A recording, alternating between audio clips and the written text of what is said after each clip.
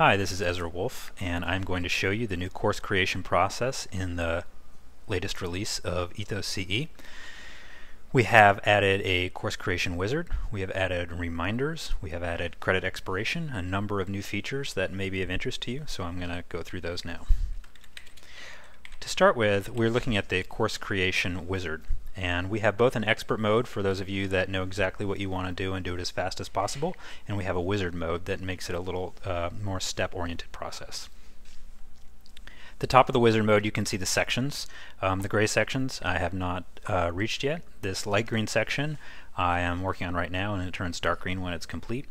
On the left we have tabs for all the different areas of each section.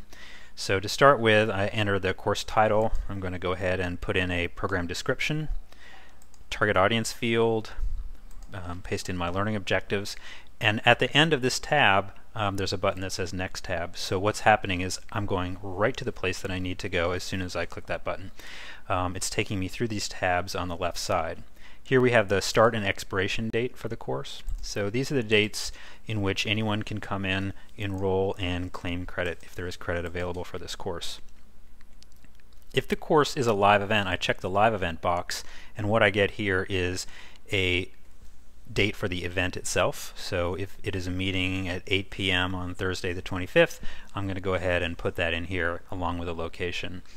For now I'm just going to turn that off as this is not a live event.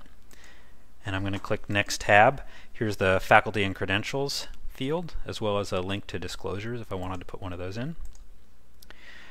I can set the course format. I can give instructions specific to this course if there's something that is special about this course you want your users to do. I can set prerequisites. These are links to other courses in the system that users would have to complete before they got this one. Here's the required hardware software field. And now I've completed that section. It's going to save all that data, and what's going to happen is at the top the next arrow is going to light up. Here's where I am. And I get another set of tabs. So to start with, there's nothing really I want to change on my course settings tab, but the next tab has the course credit settings, and we made a number of changes and improvements to this. We've organized these into nice little fields that collapse and expose when you click on them. Many of our clients have had quite a few credit types, and this makes it easier to manage. I can turn on the credit type, set the increments for claiming as well as the minimum and maximum, and the checkbox for variable credit is claimed here. The variable credit is set here, and there's now a drop down for expiration type. So expiration type would be used for managing a certification that would expire after a number of days, years, months, however you want to set it.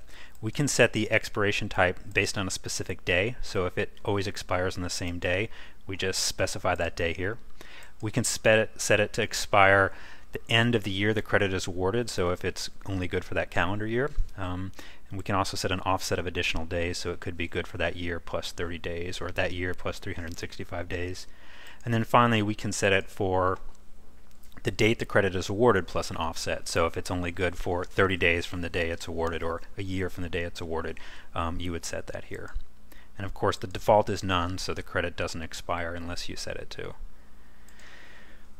We can set a certificate template for this course rather than using the global defaults.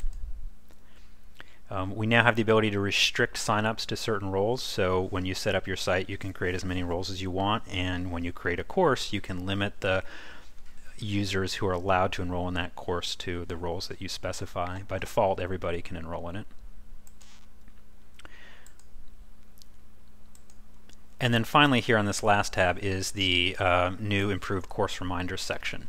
So we can add as many reminders as we want per each course, and we can set an offset. We can set the reminder a number of days before or after. We can also allow this to be weeks or actually minutes after an event happens. So if you want somebody to get a welcome message after they have enrolled, if you want to get somebody a reminder a week before the course expires, you can do that.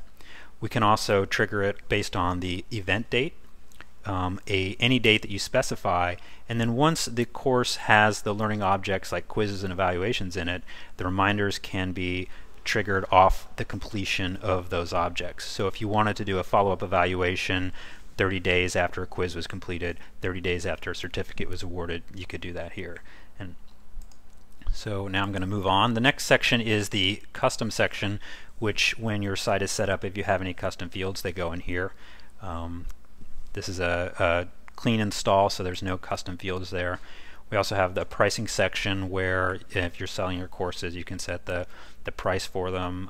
You can set a price per role. You can make adjustments for certain kinds of users that might not have a role as well. I'm going to skip this whole section.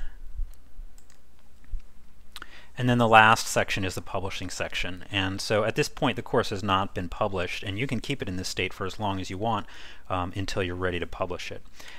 You can also do things here like set a path. If you want to have a specific URL that you're using for your course, you can set that here. By default it's going to pick up the title of your course that you gave it, but you can set that as well. And so when I'm done, I hit finish and publish, and now that course is saved and ready to have course objects added. Now, just to show you the difference between that and the expert mode, I'm going to go ahead, click back into the course and switch it over to expert mode so you can see the difference. Here's the expert mode switch at the top right. I click that, and what's going to happen is I'm going to get all the fields on one page.